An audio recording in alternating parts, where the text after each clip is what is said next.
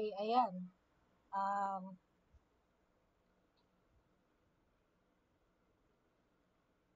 so yung lesson natin is sa ano na tayo, sa lights and sa lens.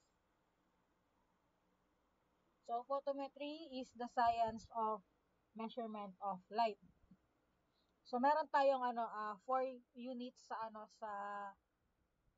light.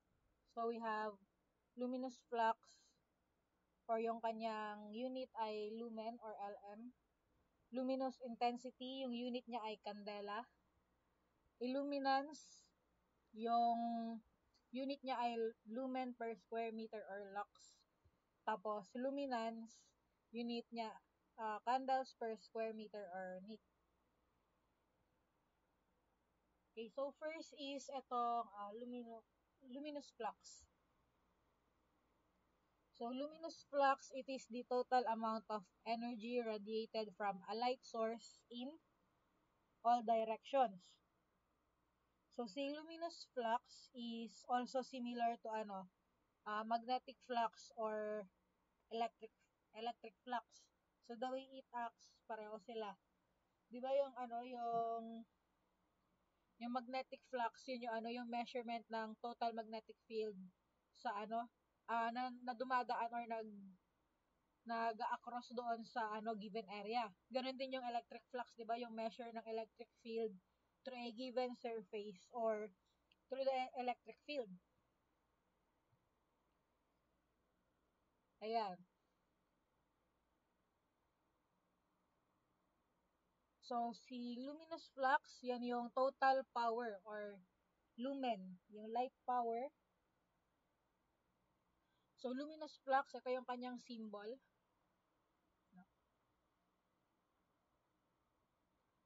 Yan, flux. Flux yan. So, it is the amount of visible light emitted by a light source per second. So, unit niya ay lumen. Okay, so the more na the more na meron kang lumen or mas mataas lumen, mas maliwanag yung light source. Yung sa luminous flux, para siyang ray. Meron siyang direction or meaning meron siyang vector or vector field. So kung napapansin niyo dito, 'di ba? Ayan meron siyang direction.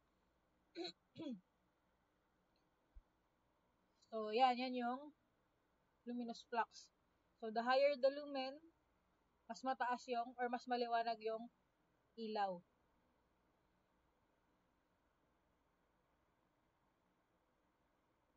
So next is ano um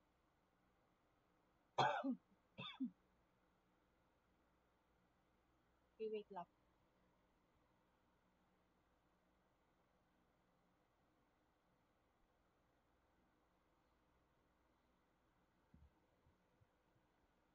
Okay, luminous intensity or candela. So yung luminous intensity naman is similar siya sa magnetic field intensity and electric field intensity. So kung naano niyo na-encounter niyo na yung magnetic field density ay ano um para siyang yung it represents yung strength or yung condition ng ng buong region doon sa magnetic field or electric field. So ganun din sa electric field density. Pinapakita niya yung strength ng electric field na independent doon sa medium. Ayan, so luminous intensity is the power of the light source. It is the amount of light power emanating from a point source within a solid angle of 1 steradian. So yung formula natin is I is equal to F over mega or flux over steradian. Ayan. So dito sa luminous intensity. Okay, so yung steradian, yan yung SI unit ng ng solid angle, steradian. So, if you recall yung yung sa magnetic field, di ba ang magnetic field natin is yung H, di ba yan? H is equal to yun yung flux over area. So, parang same lang sila, pero in this case, yung luminous intensity, yung unit niya ay candela. So, yung symbol niya ay itong I. Tapos, yan, flux over mega or solid angle.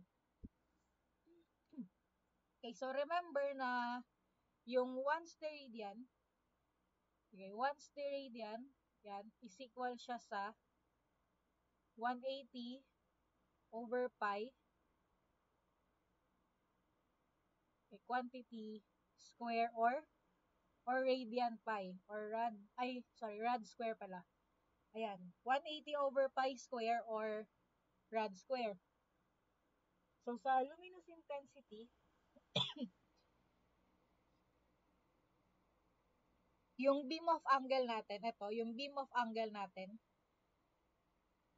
so, mas maliit yung natin, yung area, mas malakas yung intensity. So, kung mapapansin nyo, di ba sa ilaw, kapag tinutok nyo, pag mas malapit yung surface, mas malakas yung ilaw, di ba?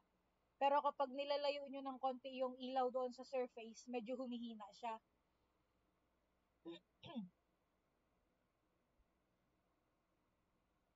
Ayan, so, luminous intensity and beam angle. Okay, next. Next is illuminance. So, sa illuminance, yung kanyang unit ay lumen per square meter. Or flux, ito ang kanya it is the amount of light incident on a surface. So, yung sa kanyang formula is flux over area. Okay, so almost same lang siya sa sa flux density. Okay, wait lang.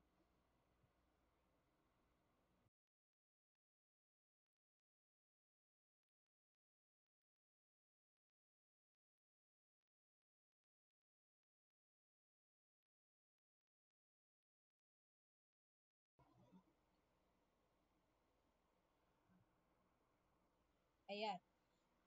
So, illuminance is the measure of the quantity of light hitting a surface.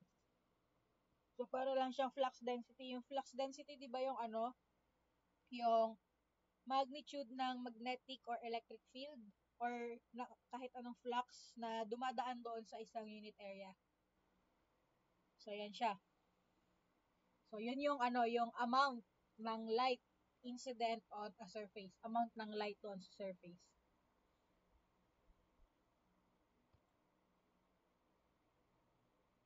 And then, last yung luminance.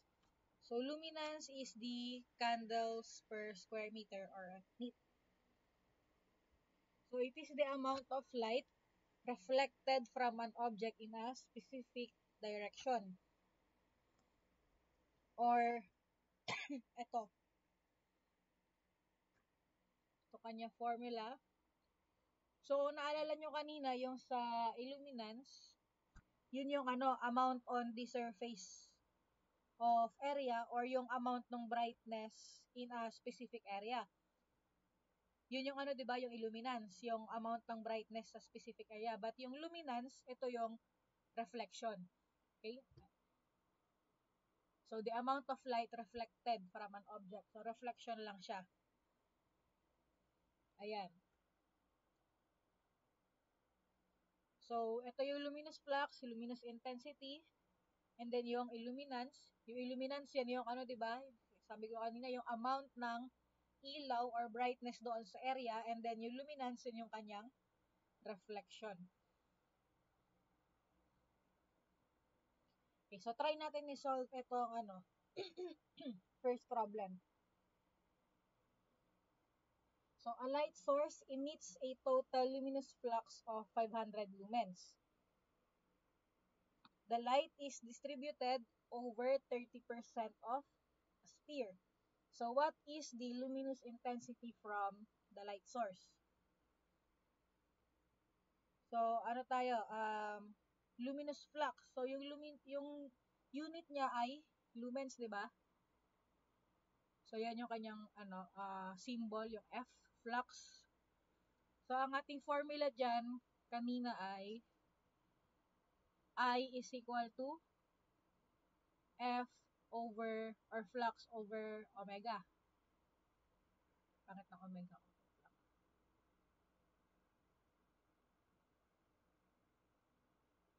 Ay, pangit pa din. Di ba yan?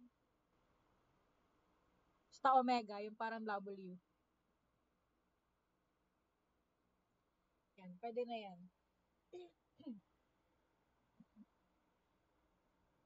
Okay, so ang hinahanap natin is yung luminous intensity ng light source.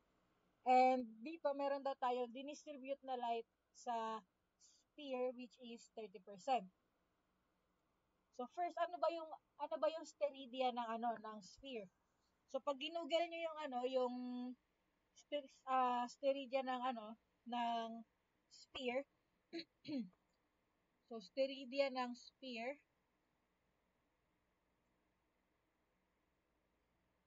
is equal siya sa 4 pi. 4 pi steradian. Okay, so ano yan constant yan. I mean, yan talaga yan. Steradian.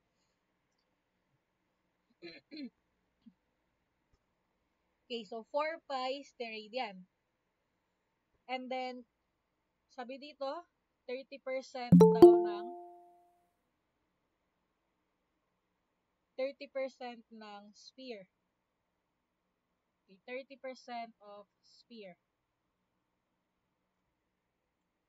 So, using our formula na I is equal to flux over omega or sterida ng sphere, so flux natin ay 500, di ba? 500 lumens. So, 500 divided by 30% ng sphere ay 0.3 yung kanyang rate, di ba? So, 0.3 times yung ating sterida na 4 pi. Yan. So, ilan yan sa So, calculator na lang natin agad. Direct input. So, 500 divided by 0.3 times 4 pi.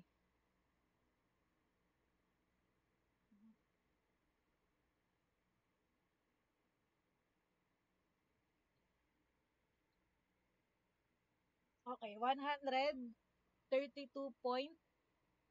candela or letter C.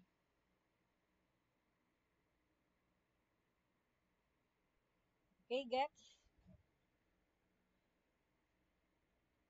Gets nyo ba? 132.6 candela.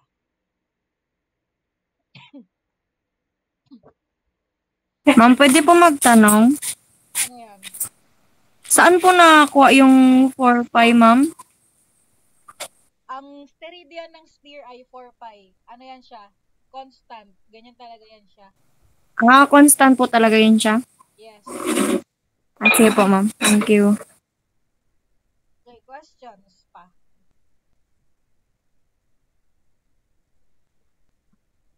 Kapag sphere ay 4 pi, hindi ko sure sa iba, ginugal ko lang din to yung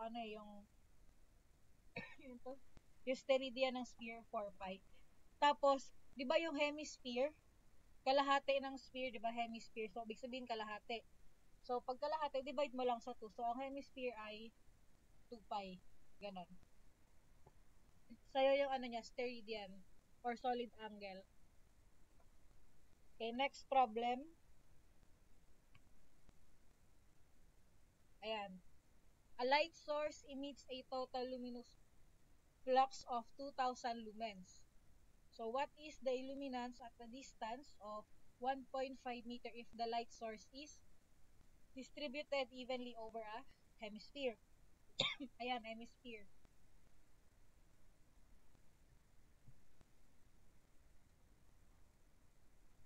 So, yung steradian kanina ng ano, di ba, ng sphere ay, yung steradian ng sphere ay 4 pi. And then, yung steradian ng ano, ng hemisphere, hemi, hemi S na lang. So, kalahati nito, big sabihin, divide lang natin sa 2, so 2 pi. Kasi pag hemi, di ba, half, meaning ng hemi half. So, hemisphere ay kalahati ng sphere. So, yung ano natin, yung formula ng illuminance natin, di ba, ano, I is equal to flux over area. So, yan. So, 2,000 over kay 2 pi times ito. So, sabi dito, um, ilan daw yung ano yung illuminance at a distance of 1.5 meter if the light source is distributed evenly over a hemisphere. So kunwari ito yung ano natin, um, light source. Yan. Tapos ito yung ating surface, 'di ba? Ang light source natin is bilog, 'di ba, yung mga bulb. Tapos yung ating ano surface is yung reflection niya sa surface is syempre pabilog din. So ang distance daw nito ay 1.5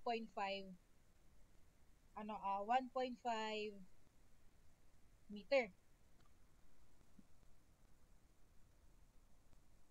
And then ito, kung ito hanggang ito yung reflection niya and ito yung kanyang diameter or itong kalahati yung kanyang radius. So yung radius nitong ano reflection ng source is actually the same doon sa distance from the light source. So kung ilan yung distance ng light source natin, yun din yung distance ng radius. So kung 1.5 meter yung distance ng light source natin doon sa surface, so yung radius natin is 1.5 meters din. Okay? So from the formula ng area ng circle, so yung kanyang 'di ba, pi r square or r square ba 'yun? Wait lang. Double check ko. Hindi ko sure eh. Area of circle. Okay, pi r square nga area ng circle. So from this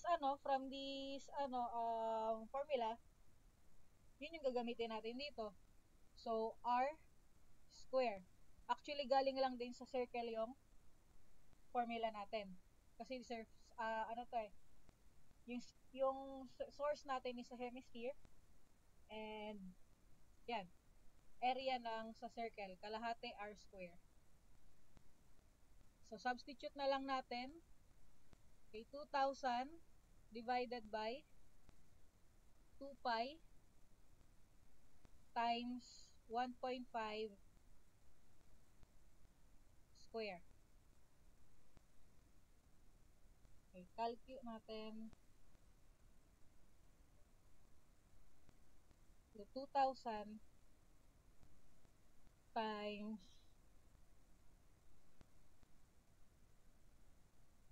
2 pi 1.5 square.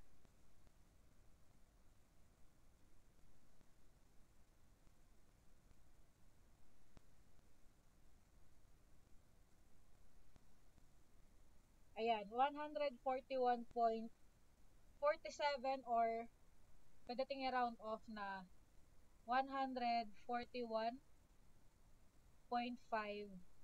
lux. Or eto,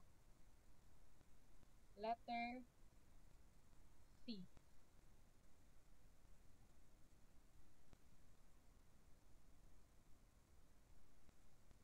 Okay, gets? Gets bakit naging 141.5?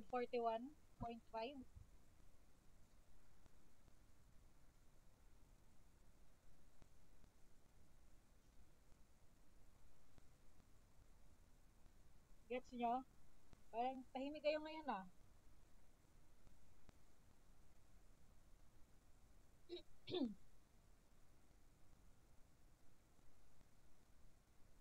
Type 1 kung gets, type 2 kung hindi. Para ulitin natin.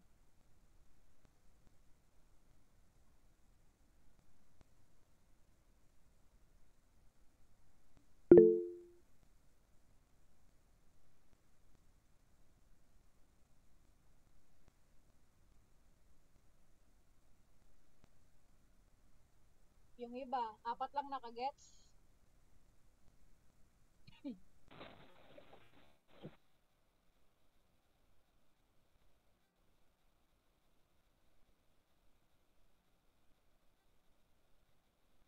Okay, saang part yung di mo na-gets,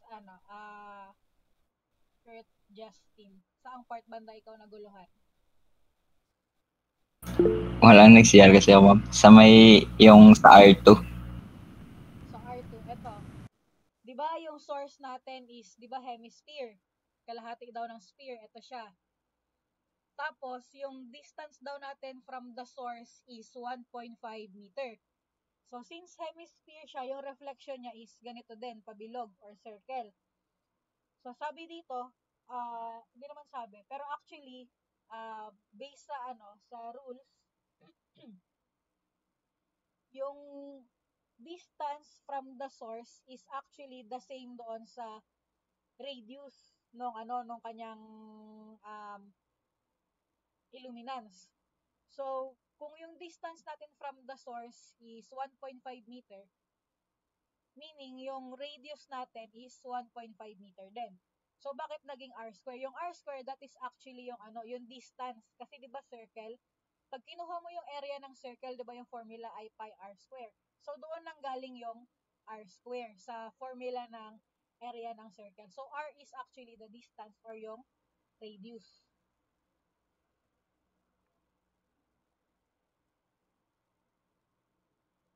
Okay, gets na? Ay, by the way pala, class, yung finals ninyo, June 16 to 20, tama ba? Opo, ma'am. Tapos, yung deadline kasi ng QAR ninyo is June 25. So, kailangan, before June 25, matapos ninyo yung projects ninyo. Kasi magsasubmit ako ng grades. Di ko mahihintay na na hintayin yung project ninyo hanggang July kasi may penalty kami pag di kami makasubmit ng grade. Or pwede rin, bigyan ko kayo ng grade, basta ipangako nyo sa akin na masasubmit nyo siya ng first week ng July.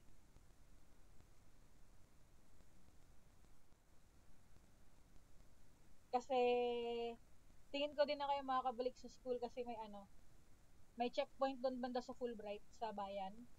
May checkpoint doon banda, baka di kayo palusutin kasi di naman kayo mga empleyado. So, di mo na kayo makakabalik sa school.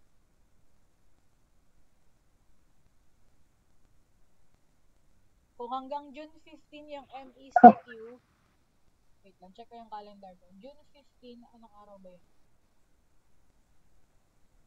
Tapos exam nyo na. Pero kung may maglakas loob sa inyo na pumuntang school, pero winawarningan ko na kayo may checkpoint sa bago mag Fulbright. Kung may maglakas loob sa inyo na kunin yon, mag-alay ng gawin nila sa bahay nila or magtulungan na lang kayo, mag-assign kayo ng ng trabaho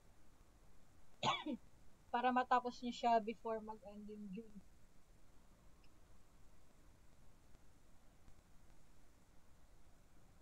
Pero gano'n na lang, sige. Hintayin ko yung project ninyo hanggang first week ng July. First week lang ng July. Pero, bibigyan ko na kayo agad ng grade. Pero uli, hindi nyo makukuha yung grade ninyo hanggat hindi nyo nasasubmit yung project. Ipapahold ko yung grade ninyo hanggat hindi nyo nasasubmit yung project.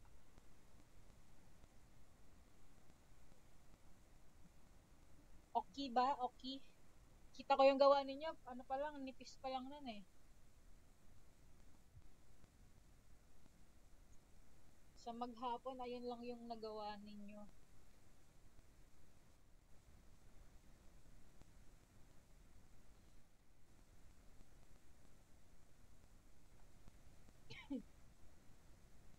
First week ng July, let's say.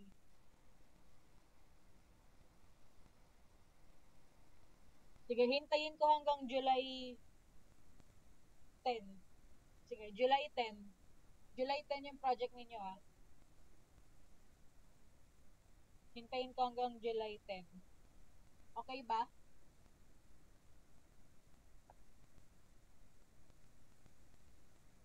Okay ba guys? July 10 deadline. So, tapos ano hindi? Sige po, ma'am. July 10.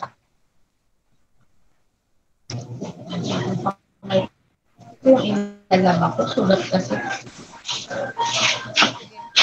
Hindi talaga ako maglabay. Ano kay yan? P61 pa lang? Alcima. Ayan. P6 1, P6 2 na kami ngayon. Ito lang. Magkasabay, P6 1 and P6 2 namin. Ano wala? Alcima, pamilya. P61 namin. Hala, sorry, ma'am. Hindi, okay lang. Sanay na rin ako sa'yo. Okay, so next. What is the illumination on a surface 6 feet from 100 candela source if the surface makes an angle of 20 degrees with the rays? Ayan. So, sa illumination or illuminance, di ba yung formula natin is ano? E is equal to flux over area. But dito sa problem na to, hindi natin alam yung flux at saka area, di ba? Hindi given yung flux natin tsaka area. So, paano yan? So, eto, trick ito. So, kahit na ano, basta trick to na ano na tinuro sa amin sa board exam. Kapag wala yan, pwede mong gawin na si E, yung ano niya, yung max niya, is cosine theta. So, ano yung cosine theta na yan? Yan yung angle na, ano, na binigay sa atin dito, yung 20 degrees. So, yan yung theta natin. Yan, kasi, yung hinahanap natin is, ano, yung illumination doon sa, ano, sa surface, 6 feet from a 100 candela source if the surface makes an angle of 20 degrees with rays. So, mag-drawing tayo. Mag-drawing. So, kunwari, ito yung ano natin. Ay, bobo. Yun.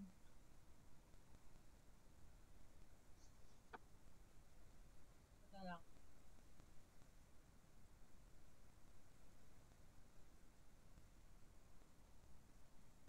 Ba't ko in-erase yun?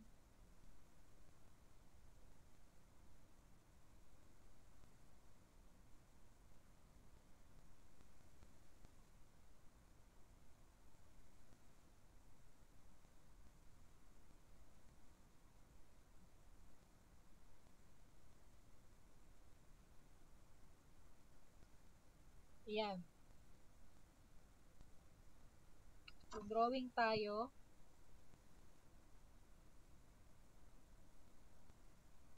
So, kunwari, ito yung, ano, yung source. Tapos, ito yung surface natin or yung floor. Ayan.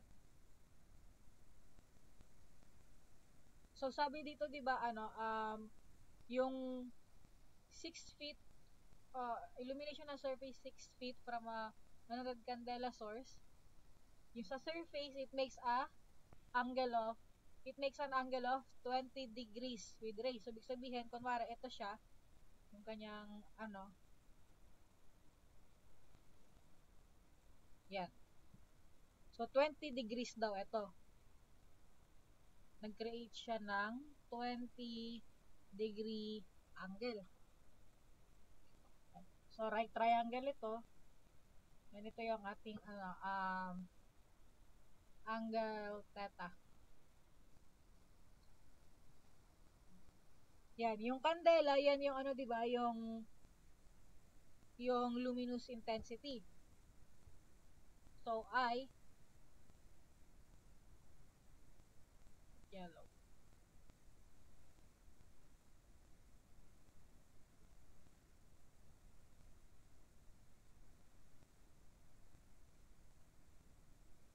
Flux over ano omega. And as you can see, parang pareho din siya sa ano, yung 'di ba yung candela and luminous intensity almost same lang. Yung sa ano sa luminous intensity E is equal to flux over area. So kung mapapansin niyo pareho sila, 'di ba? Na ano na flux tapos flux. So pwede natin siyang gawin, pwede natin siyang ano i-equate. So ito I omega is equal to paano natin siya dinivide natin both side by ano by F para na-cancel natin si F. Tapos ito na lang, tapos multiply natin kay W. Ayan. Multiply natin kay W and multiply natin kay A. Kaya naging na-cancel ito, na-cancel to, na-cancel to, tapos naging I omega and yeah. So ito na siya. And alam natin na ang omega ng sphere, okay? Ang omega ng sphere, ay ang steradian ng sphere ay pareho lang, omega or steradian pareho lang 4 pi. And yung formula ng ano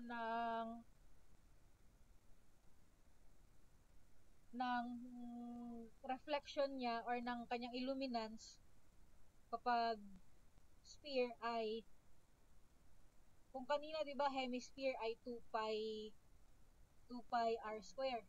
Pag sphere, syempre hindi na siya kalahati. So buo na siya 4 pi r square. So I natin tapos yung kanyang omega na 4 pi over 4 pi r square. So yung formula natin kanina na ginamit pag sphere. Ito yung source natin na na sphere. Siya. So itong si 4 pi maka-cancel na and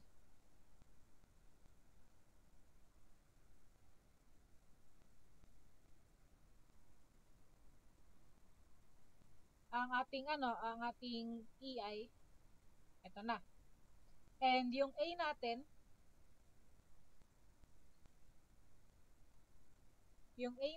is gawin natin dito. A is equal to pi r square. So bakit pi r square? Kasi hindi siya area ng circle, 'di ba? Pi r square area ng circle. So we can now say na itong Emax natin, okay, Emax is equal to I over r square. Kasi na-cancel na yung 4 pi. Okay, next.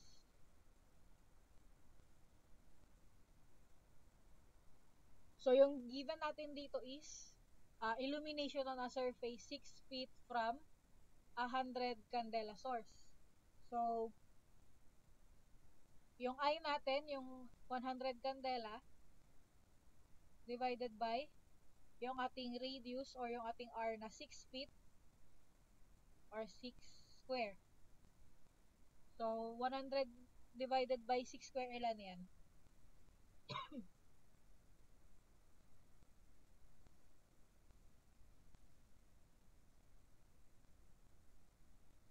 Kayo mag-calculate.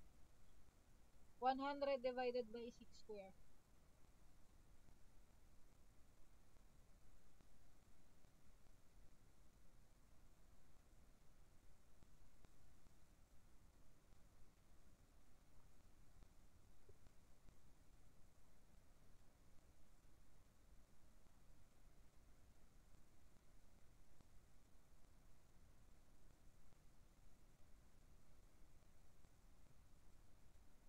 Okay, 78, ma'am. okay, 2.78 lm per feet square. LM yan. LM. Yan, so meron na tayong 2.78 per feet square. So next, dito tayo sa ano natin, formula natin na Emax. Itong kaninang binigay.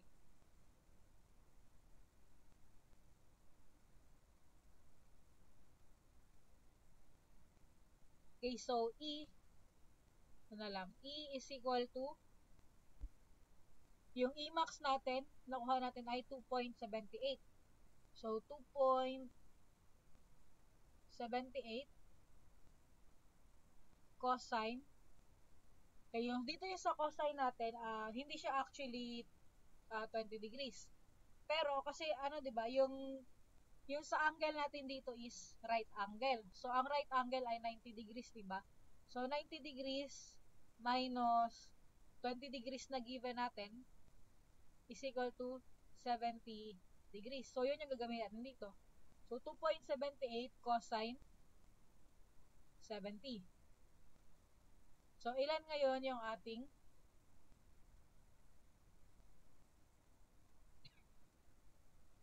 illumination?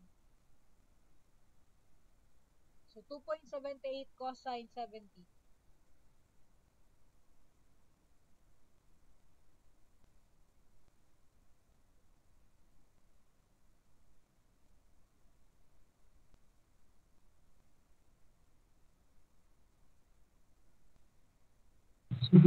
Zero point 95 po. Okay, 0.95 lm feet square or etong B. Okay, meron na lang tayong sige, may last problem pa. Sige, last na lang.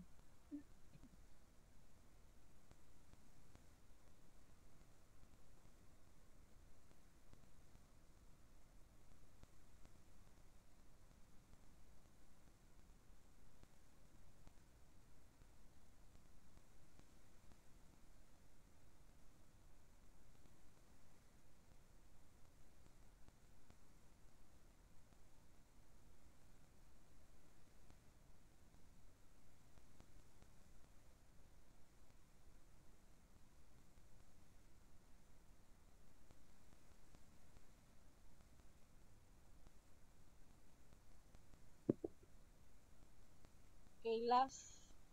Ito. So, find the distance from which a 30 candela lamp provides the same illumination as a standard 100 candela lamp. Place 15 feet from the screen. So, we are looking for the same illumination. So, yung illumination na natin, dapat si illumination 1 natin is same kay illumination 2. So, equal dapat yung kanilang illumination. Yun yung hinahanap natin. So, what is the distance needed? So, yung E natin, based sa formula kanina, ito, yung Emax natin, na I over R square or R1 square is equal to I over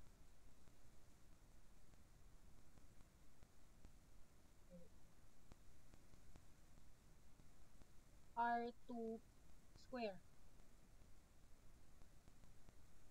So, direct ano na lang natin, direct substitution.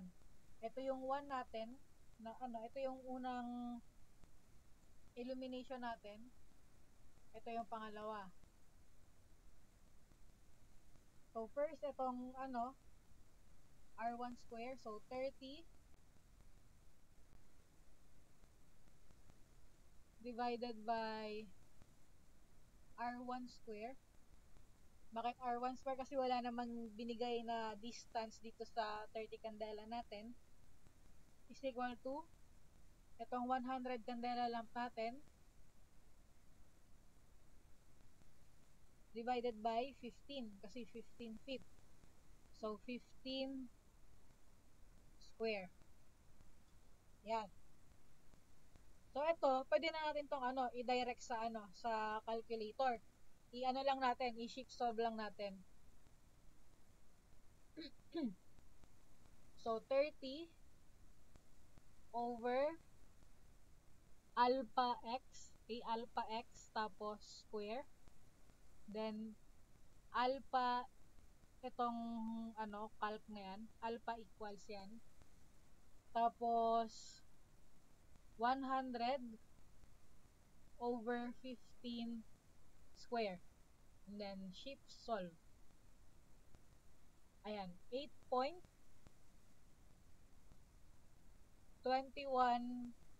or round off na lang natin, 8.22 feet. So, ito yung answer natin. So, i-drawing ko lang. Yung sabi dito, di ba, same illumination. So, from here, kung ito yung source natin, so 30 candela,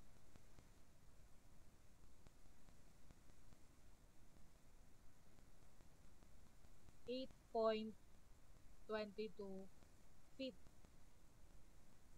And then, from from here, papunta dito sa 100 candela,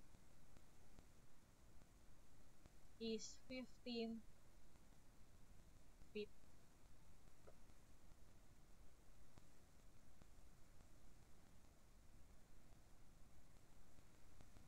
So, parang ganyan yung kanyang meaning na same illumination.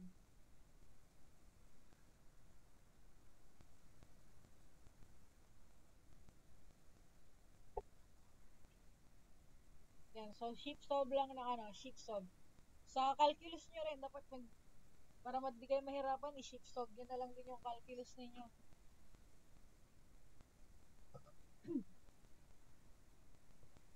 Okay, next slide. So, meron tayong 3 properties of light. So, meron tayong absorption, reflection, and refraction. But, we will focus sa refraction. Okay, so refraction is the change in the direction of the light ray due to change in medium. Okay, so index of refraction. So, itong index of refraction natin is denoted by n is equal to speed of light divided by speed of object traveling in a specific medium or yung kanyang velocity. Speed of light tapos velocity. Ayan. So, ito yung yung index ang natin. So, kapag water, 1.33.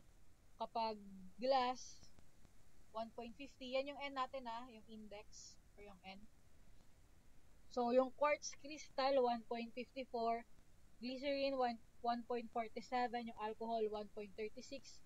Silicon, 3.40. Gallium arsenide is 2.60. So, dapat ito, kahit di nyo na siya i-memorize, nyo lang, familiarize, pero pinakatandaan ninyo is yung water and yung glass. Kasi yun yung pinaka ginagamit or most commonly used yung water and yung glass. 1.33 and 1.50. Okay, pag air naman, kapag air is ano siya, approximately equal to 1. And then yung vacuum is, ano talaga siya, purely 1, yung vacuum. So, yung sa air, sa iba kasi sa air is, 1.0003. Kaya siya, pero ano na lang, kahit approximately 1 na lang. Ganyan. Okay, so in solving refraction, we need to remember yung Snell's law.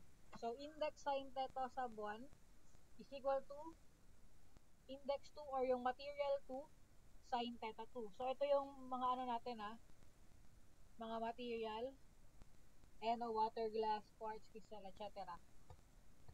So, yan yung mga materials natin or yung index. Ayan. So, sa Snell's law,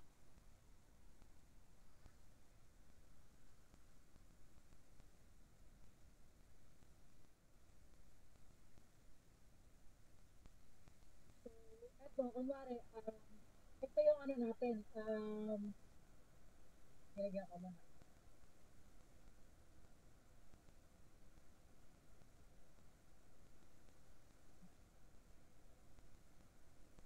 Ayan.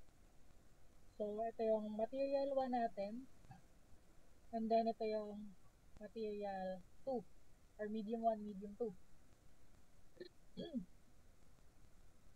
Okay, first material and second material. So, yung angle natin dito sa equation is laging ano siya, measured sa normal line or dito sa sa y-axis. Okay, dito lagi nakukuha yung yung angle natin, hindi siya with respect dito sa surface. So, kung mag-ano tayo ng angle, so laging dito, with respect dito sa normal line. Dito, pag dito din. Hindi siya dito, hindi dito sa or dyan, or dyan, or dyan. Hindi dyan. Hindi siya lagi lang siya with respect sa normal line or dito sa y-axis.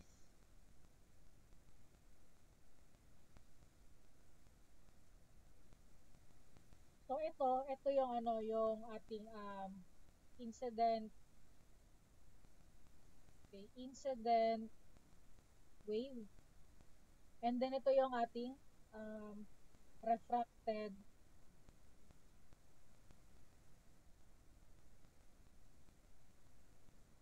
yan. So, ito, once the light penetrates dito sa surface, pag pumasok na or pag nag-light up na siya dito sa surface natin or dito sa ating area, yung kanyang ilaw ay magbe-bend or magre-refract. Okay, magbe-bend siya depende doon sa end natin. So, ito yung natin, yung light, pagpasok niya dito sa surface, nag-refract siya. Okay, so always remember na na yung angle natin is always with respect dito sa normal line.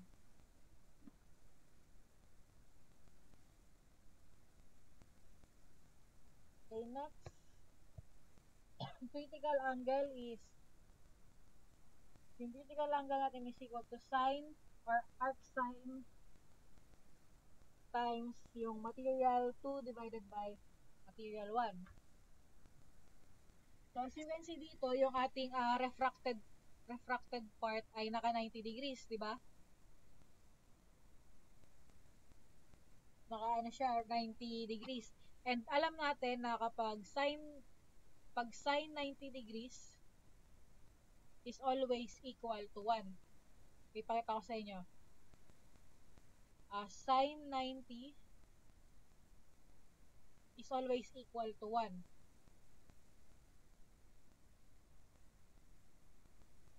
Okay, so yung angle of incident natin, or itong incident wave na yan, ito actually yung ating critical angle. Ayan, so ito yung critical angle, and then itong ating refracted natin, wave, is 90 degrees. Or sin 90 is equal to 1.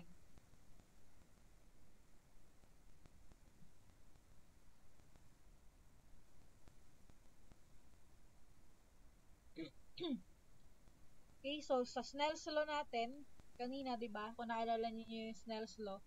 So, material 1, sin theta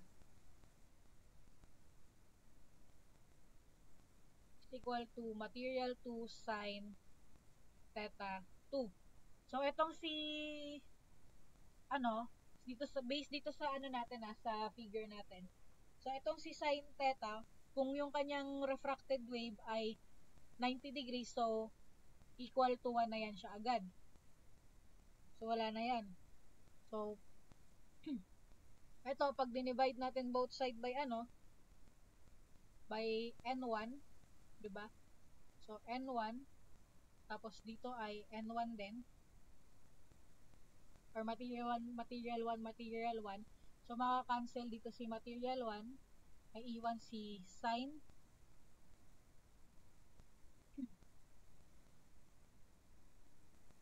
theta is equal to n material 2 over material 1. So, pero yung kailangan lang natin is yung critical angle. So, divide ulit natin both side by sin. So, sin, cancel, divide natin by sin. So, ito, since ito si sin, may iwan na lang. So, magiging yan siya, diba? Theta is equal to material 2 divided by material 1 divided by sin. So, pwede natin iangat na lang si sin.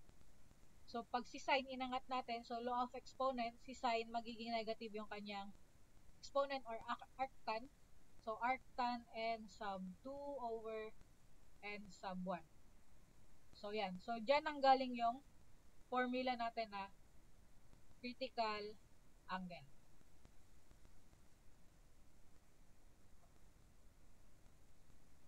Ayan, time na pala.